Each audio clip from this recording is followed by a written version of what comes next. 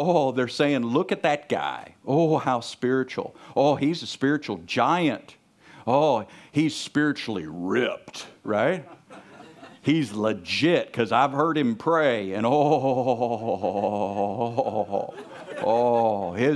his prayers are mighty. You might say he's a prayer warrior. We got this, right? We got this term, to prayer warrior. See, we got regular Christians, and then we got strong Christians, and then we got prayer warriors. Isn't that interesting?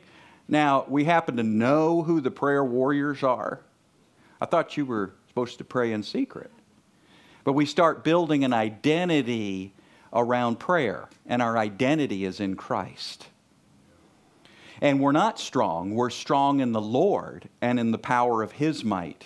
A strong Christian is not a super rigid Christian with lots of rule keeping. That's actually a weak Christian. Do you know that? The weaker brother has many rules, and the stronger brother is free.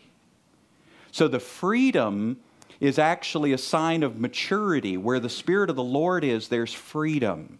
Not stifled spirituality where you're stiff as a board and strict and everybody's scared of you and nobody wants to talk to you because you're going to, give them an accountability sermon or something. That's not the Spirit of God. Where the Spirit of the Lord is, there's liberty.